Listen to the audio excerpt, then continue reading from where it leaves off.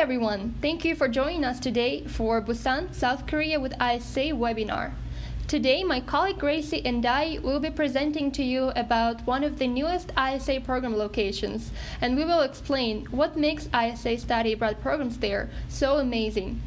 We'll talk about why study abroad in Busan and why choose ISA, what programs and scholarships ISA offers in Busan, and much more. This webinar is intended for students, their parents, and university advisors. We are so much excited to share this information with you today. If you have any questions during our presentation, please feel free to leave them in the chat box and we'll be happy to answer them near the end. We will start off by first introducing ourselves. My name is Katya Kuhns and I'm the South Korea site specialist.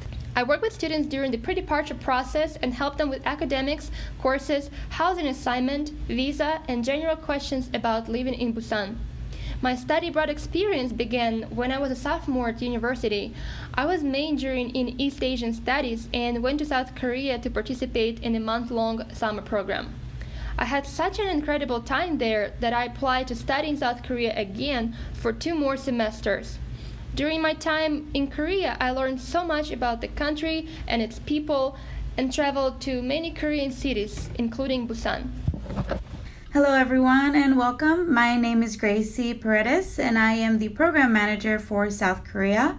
I'm happy that you have joined us and I will be with you from the beginning of your journey to help you with the different aspects of your application, scholarship questions, financial aid, payments, and any general questions you have regarding your preparations to go abroad. I moved to Seoul in 2009 with the initial intention to teach ESL for 1 year. South Korea is such a unique and special country that its energy and traditions and people really captured my heart, and I ended up staying a little bit longer, and I eventually went on to further my education at Pusan University, where I received my master's in international relations and East Asian studies. I spent a total of 8 years living in Korea and recently moved back to Austin, Texas, where I am excited to be able to help all of you experience such an eclectic and amazing country. Katya and I are dedicated to help assist you with any questions that you may have. So if you feel that you need anything, we want to make sure that you're as prepared as possible before you embark on your study abroad adventure. The third member of the Busan team is Yesul Park, who is our on-site support located in Busan. She is available to assist you with anything from city life to academics, adjusting to being abroad. She will be guiding you on your excursions and all of your cultural activities. And Yesul is also the contact person in case you need to make an appointment with the doctor, have any emergency, or if you need anything of immediate assistance.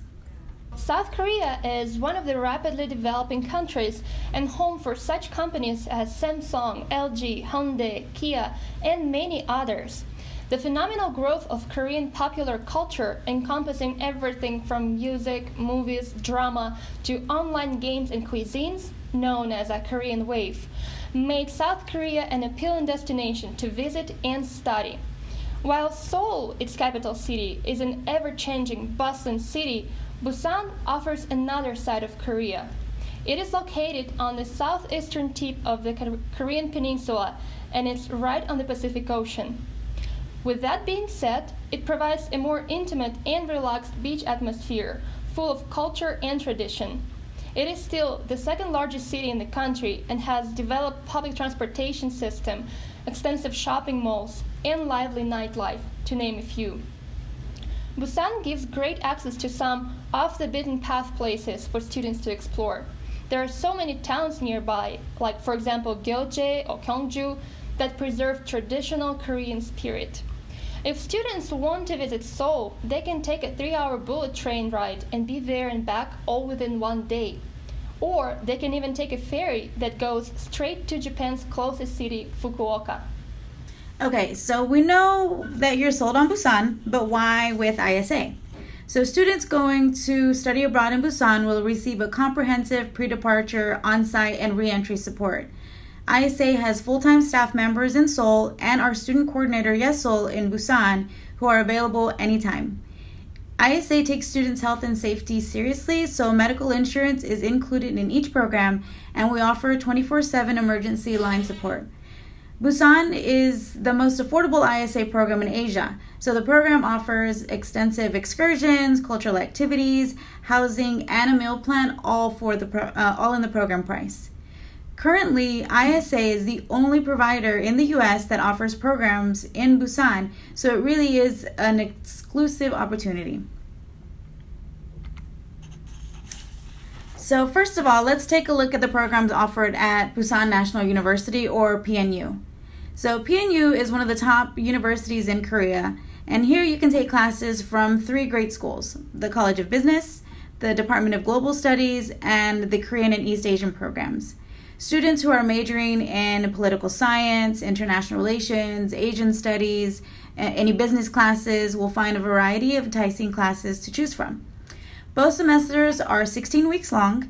The spring semester typically runs from the end of February to the end of June, and the fall semester runs from mid-August to late December.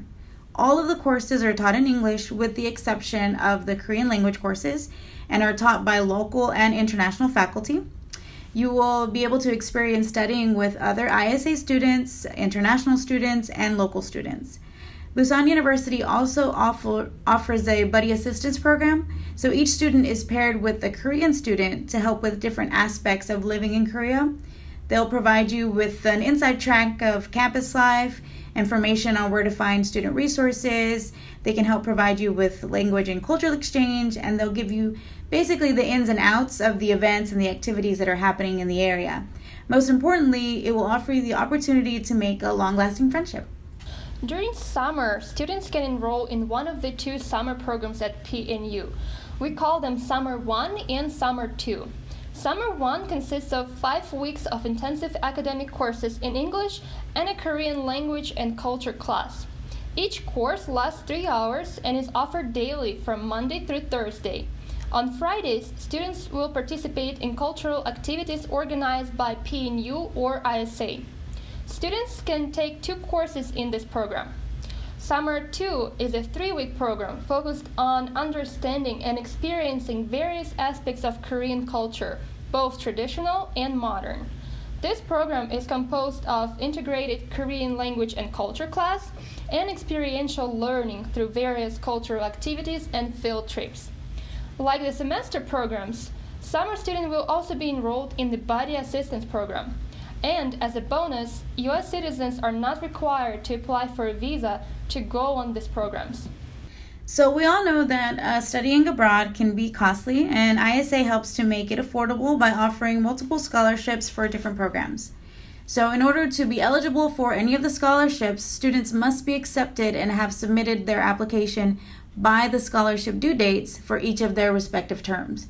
So if you look on the screen, you can see that for the fall semester, it is April 30th, for the winter and spring semester by October 30th, and for the summer program by February 28th.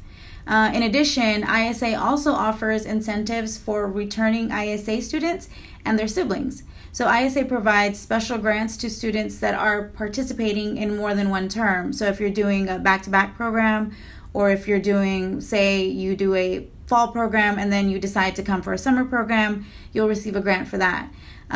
If you are a sibling of an ISA alumni, or if you choose to become a global ambassador for ISA, you will also receive these special grants.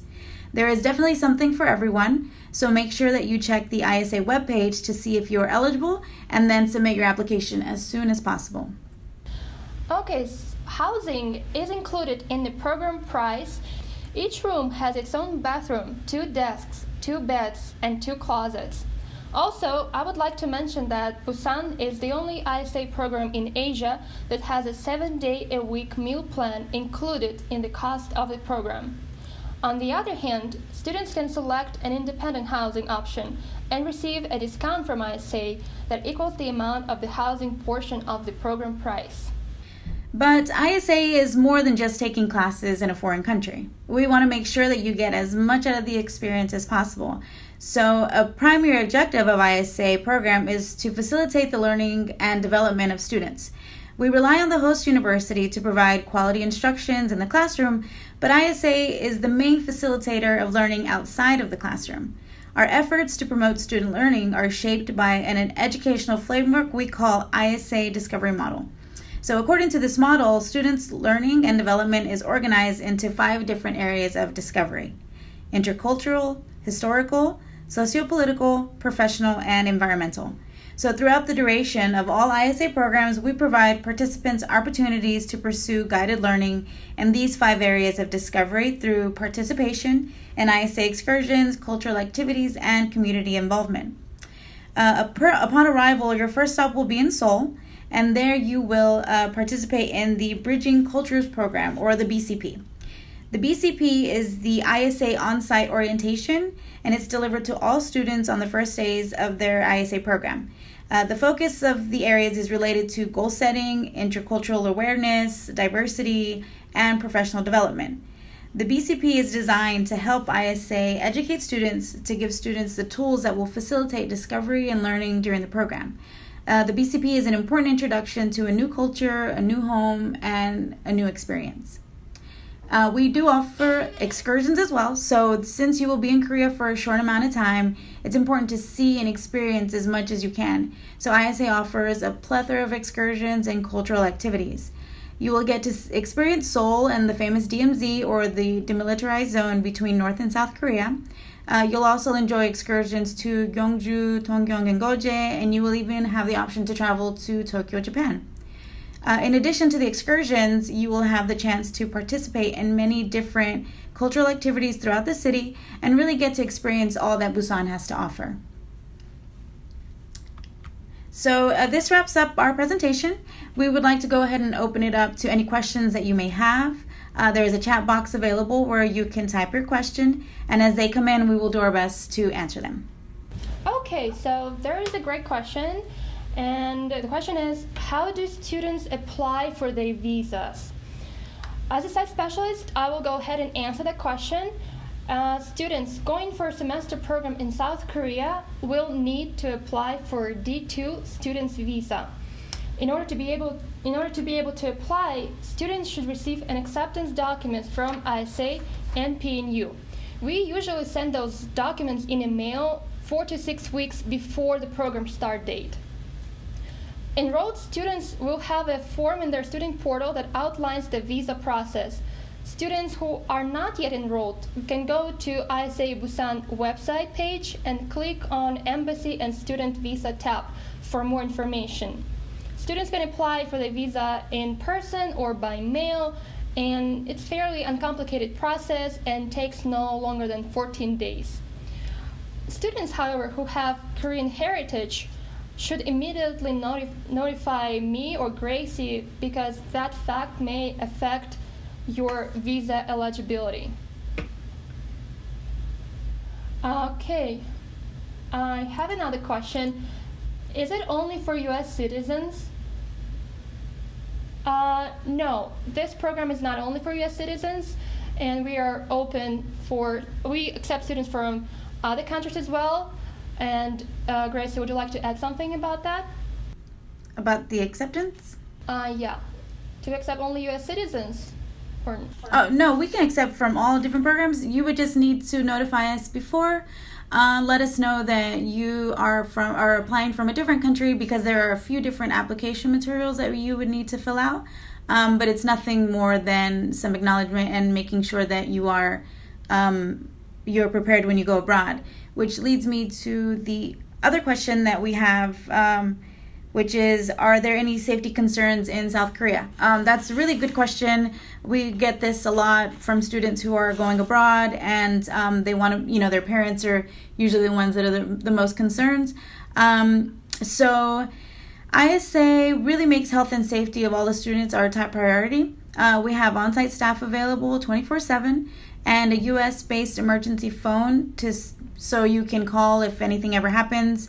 ISA also provides worldwide alerts on the website, which are updated anytime there is an incident that affects cities where ISA has students. So here, you and your family can check in to see what is happening in Korea or any other information regarding the safety of the students abroad. So it is important that you register also with the STEP program with the embassy prior to going abroad, so you can get updates, emails, or emergency notifications directly from the U.S. Embassy in Seoul. If you are not a U.S. citizen, please check in with your country's embassy to see what resources they have or what they provide in case of emergencies. And that's the responsibility of all students to make sure that you're registered before going abroad.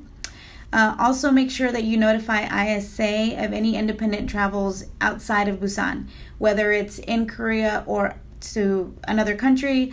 We need to make sure that we account for your whereabouts in case of an emergency. Like with any foreign country, you want to just make sure that you exercise caution when you're out and about in the city. Even though Korea is a fairly safe country, you want to be aware of your surroundings. If you go out at night, you make sure you try to stay in groups. The drinking laws in Korea are a bit more relaxed than they are in the U.S., which can cause some issues. So just make sure that you're responsible, that you stay with friends, that you are aware of your surroundings. Also, during the BCP, you will receive a ton of useful information regarding safety while you are abroad. Could students do 2 summer programs back-to-back in Seoul and Busan? So they do one in Seoul and the next one is Busan. Can they do it back-to-back? Well, you would need to check the dates. Make sure that they don't overlap. If you do back-to-back, yes, we have a Summer 2 program in Busan, and it's a 3-hour course that you take, and it's for 3 credit hours is what it's for. So after you finish the Summer 1 program, you could go down to the Busan program. Okay.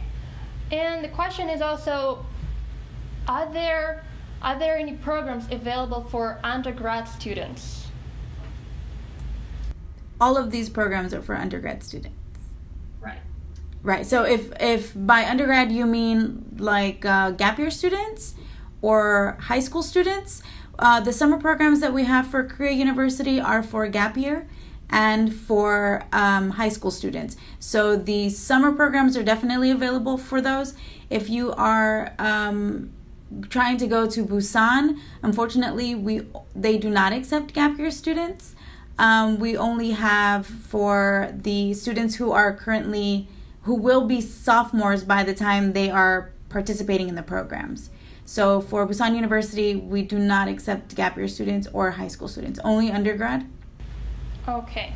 And the next question I'll answer myself. And Allison asked, what do you think is the biggest challenge students face while in Busan, whether it be academically, personally, or culturally?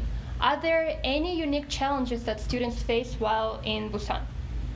And it's a really great question, and I'm glad that you're thinking about that ahead of time, because yes, there are certainly certain challenges. It's a different country with different culture, traditions. The way people think may also be different.